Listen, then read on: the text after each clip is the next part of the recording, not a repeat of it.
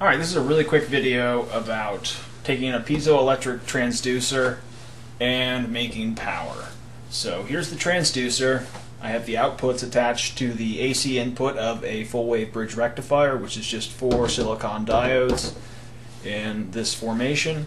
And then this would be the negative attachment, which goes to one side of the electrolytic capacitor, and then the positive attaches to the positive of the electrolytic capacitor. I'm using a 22 microfarad capacitor just to save time. So I built this little circuit. Here's the piezoelectric element or transducer, and this is the full wave bridge rectifier, and then here is the electrolytic capacitor. So what I'm going to do is put this inside my boot under my insole, so when I step down on it, force is applied and then released, so a small voltage will appear throughout here and then start charging up the capacitor.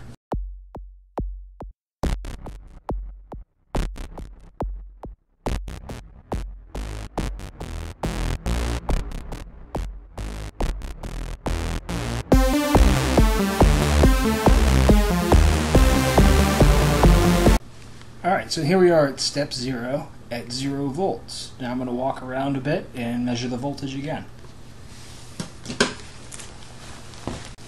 So after 57 steps, I am at 21.3 volts.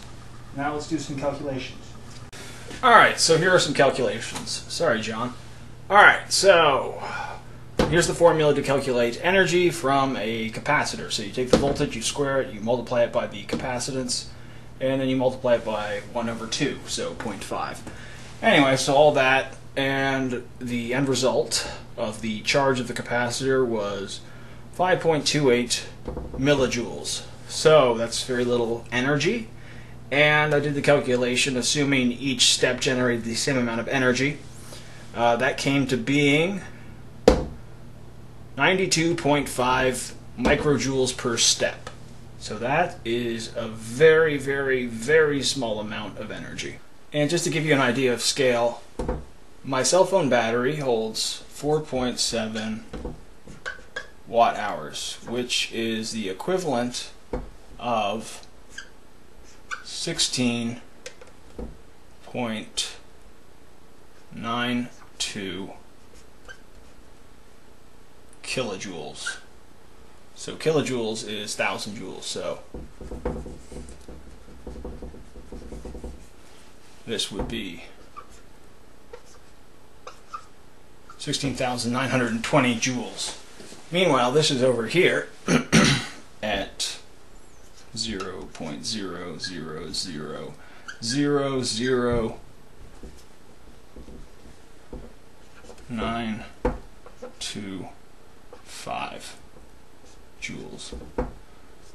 So, just for fun, let's see how many steps it would take to charge a cell phone battery. So in order to charge the cell phone battery to its maximum storage capacity, you would need to take 182 million steps. Now, I don't know how many steps you take per day, but I think that exceeds it quite a bit. So, yeah, kind of gives you an idea of how practical this kind of energy is to do anything. Now, I was able to flash an LED using it, so that's pretty cool. You could light up your shoes or something like that so you don't get hit by traffic at night or whatever the case may be. So, yeah, hope this answered your questions, 117Con.